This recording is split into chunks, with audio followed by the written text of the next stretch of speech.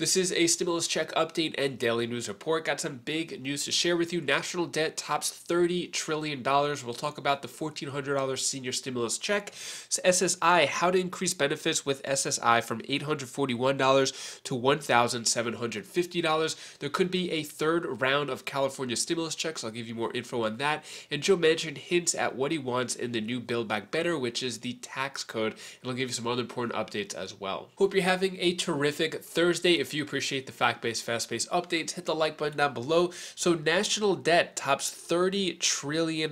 Treasury Department data shows a new milestone as government spending continues to soar. So $30 trillion, what does that look like? So I found this image right here. If we look, this is just $1 trillion. So you can see the White House, an airplane, a big tractor-trailer truck. It's huge. It's huge. That's just $1 trillion. And you can see one person is just one stack of that. So $30 trillion, I don't even know what's going to happen with that. So companies unexpectedly cut 301,000 jobs in January as Omicron slams market. So private payrolls fell by 301,000 in January and versus the estimate $200,000 gain. So jobs market looking really, really bad. And then when it comes to a government shutdown, Democrats, GOP inch ahead toward potential deal to fund government, avert shutdown. So lawmakers have a February 18th deadline.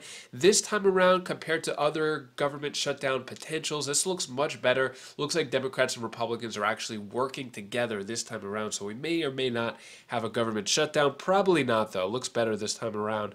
And then let's talk about the senior stimulus check. So seniors call for stimulus checks as their bills surge. So senior citizens are bearing the brunt of red hot inflation. Let me know if you're suffering from inflation down in the comments below. So a few different numbers here.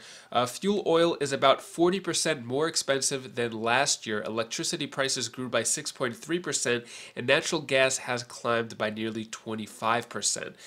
So basically saying, according to CNBC, approximately 20% of Americans struggled to pay their energy bill in full at least one time last year, and a lot of seniors are suffering more because of the fixed income that they're on.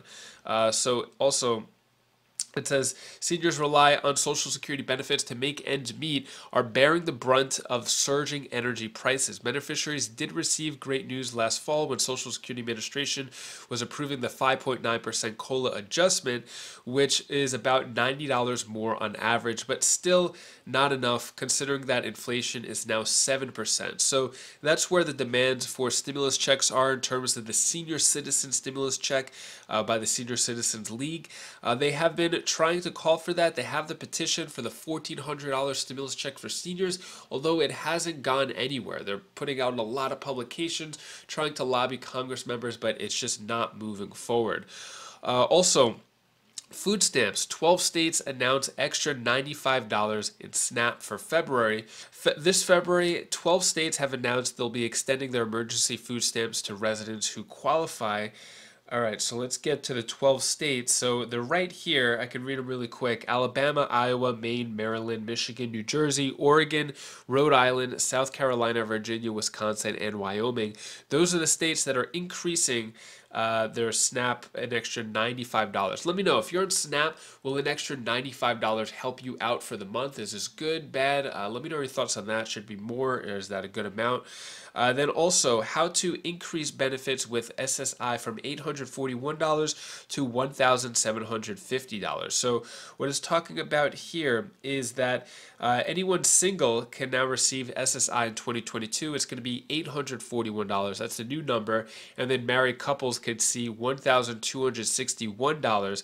And where that $1,750 comes from, it doesn't really make much sense. All it says here is most people that can get SSI may also get other benefits that they can add up to $1,750 per month. Not saying which other benefits, but it's saying if you have your SSI at $841, then you include other benefits and get to $1,750. At least that's just what the article says. When it comes to California, so Californians could see another stimulus check due to state's budget surplus. California just has so much money, they don't know what to do with it. They're giving multiple stimulus checks to their residents. Here's a video clip talking more about that. There is a push to send out more Golden State stimulus checks. Some state lawmakers say the legislature should consider sending cash to Californians with the state's budget surplus. Our Capitol Bureau reporter Ashley. What are your thoughts on that? Should other states give out stimulus checks and be as generous as California? Let me know down in the comments below. California has a huge booming economy. I think it's the 4th largest economy in the world. So if California was an actual country, it would be the 4th or 5th highest in the entire world, which is insane to think about. Next, let's move on. So Joe Manchin gave a fresh hint on what he wants from a skinny Build Back Better. He said, just fix the tax code. So Senator Joe Manchin just gave a hint at what he wants to see in a new spending bill. He told reporters on yesterday, just fix the tax code, just fix the taxes. Manchin said he wants to roll back the 2017 tax cuts, but Senator Kirsten Sinema has objected to raising some taxes. So the two people who are opposing everything the Democrats are doing are now opposing each other. It's almost like they're in sync. I was thinking you should have a name for both of them since they're kind of going against the Democratic Party. What do you think about Manchinema or something like that? All right, so anyways, here is a video clip talking more about Joe Manchin as well as the Republican perspective on the Build Back Better bill. Carl Rove is here, former Deputy Chief of Staff to President George W. Bush, also a Fox contributor. Carl, I saw Larry. I was talking to him by the coffee machine earlier, and I told him I was going to quote him, and I thought I'll do him one better. I'll just roll the tape. But do the Democrats know it's dead? Are they paying attention? I think they figured that out a little while ago, and now they're trying to figure out how to resurrect parts of it and to see if there's anything that Senator Manchin would go for. But Build Back Better as we knew it is dead. Will he go for any of it? Well, he's indicated an openness to some elements, for example, the child tax credit, but the child tax credit is written in the Build Back Better bill. If you ran it for 10 years rather than 1 year like they had it in the bill, would chew up all the $1.7 trillion in additional revenue they came up with. So, he has said, I want a work requirement, and I don't want it to be available to people who make more than $75,000 a year. And Democrats want it to be a universal benefit because they want to hook us all on getting a check from the government on a regular basis that they can claim credit for.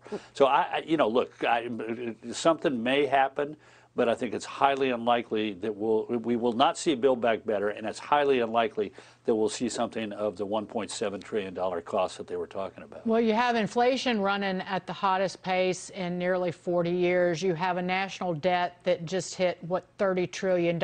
Do they not, on the fiscal side of it, the Democrats, do they not realize that they're part of the problem? Because Biden has tried to start pointing the finger at Jay Powell over at the Federal Reserve, even talking about the dual mandate at the Fed. I'm not quite clear that Biden really understands that besides reading it out of a teleprompter. But it just seems out of this world that they would still try to spend money when the real problem for Americans is inflation and wages that are falling when adjusting for that. Yeah, well, look, they're pointing at the wrong problem. The president said, well, the problem is the concentration in the meat industry or, right. Big companies, corporations. And we all, ordinary Americans understand what's happening. Our currency is being devalued. We're spending money we don't have. We're borrowing money from the future in order to pay for these things. We're expanding the currency, expanding the money supply dramatically. And as a result, the value of the dollar is declining. We're stimulating demand so that there's more money chasing fewer items, and what the result of that is going to be inflation. And people know that, and they want. That's why he's getting such lousy marks on 69% of the people disapprove of his handling of inflation.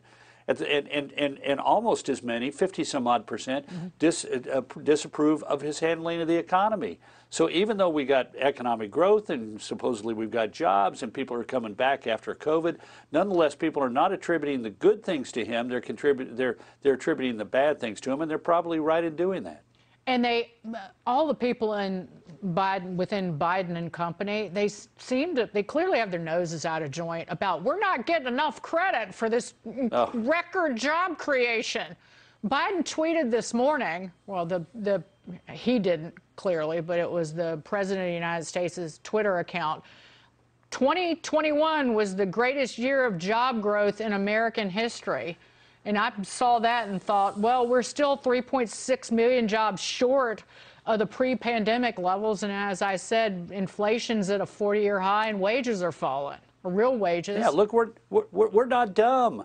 People know what's, to the degree that we got the good things happening, it's because the private sector is struggling to come back and succeeding. But yeah, you're right. We know of people in our lives who've not gotten back to work and have gotten a good job. We know of people in our lives who are struggling because their wages are not keeping up with the cost of the grocery store. We all know if we go to the pump or the grocery store that prices are significantly higher and that they're generally much higher. We get an increase in our wages maybe once a year. We're paying higher prices every month at the grocery store. We're not dumb. And the fact that the administration, particularly this White House, doesn't seem to understand that means their communication failures are going to continue. They're going to continue as long as they're talking about something the American people are not talking about and aren't as concerned with, and when they don't seem to understand the facts that we understand. I have an idea, and if the Democrats really, if Joe Biden and the Democratic leadership, they could, if they really cared about inflation and cared about falling real wages, they could actually take the stance, and it would turn the party on its head potentially. They love raising taxes, but they could be for raising revenue and cutting spending. And cutting. And if they did that, it would take some of the heat off the Federal Reserve. And it would help if you force people to get back to work. You know, the student loan payment delay, that's putting more money in people's pockets. You start cutting, you be about higher taxes and cutting spending, that'd be a new Democratic Party, and it would help fight inflation, but they won't do it. Yeah, they won't, because they can't get the votes to get it done without having virtually every Republican and a handful of loyal Democrats vote for it. You know, you mentioned the moratorium on student loan paybacks. Think about that. We're taking money from a working man or working woman who has never gone to college in order to cover the interest costs of a loan that we gave to somebody who went to college and is in all likelihood making more money as a result of that. I mean, talk about screwed up. I mean, every study we have is that these moratoriums on student loans and student loan forgiveness benefit people who inordinately who are at the upper scale in our country and not at the lower scale or even in the middle scale. Right. Karl Rove, you're the best. What are your thoughts on the Republican perspective for the Build Back Better bill and their stance on Joe Manchin? Do you agree, disagree? Let me know your thoughts on all that down in the comments below. And that is all the news that I have for you today to hopefully brighten your day a bit. Here's my daughter Bella's tip of the day. Hey guys, this is Bella. This is the tip of the day. I want to tell you something that you should really use. If you're like the pool or something and like you get hurt or something, you should just try your best, because sometimes that happens to me too, and it's not really fun. But if you got hurt like that one time, I'm sure you could deal with it, and you can be strong and powerful like how you are. So bye. Hope you have a great day. Thank you so much for watching. Here is a quick little clip from this morning. So my wife gets up and leaves the house around 6:30 or so, and so my daughter Bella wanted to say goodbye to her and kind of went downstairs, fell asleep as Christine was getting ready to go to work. So that was her just sleeping on the little beanbag we have. Hopefully you have a great rest of your day. If you want to check out my latest videos on my other channels, you could click up here, and I'll see you in the next video. Take care, be safe. Thank you for watching.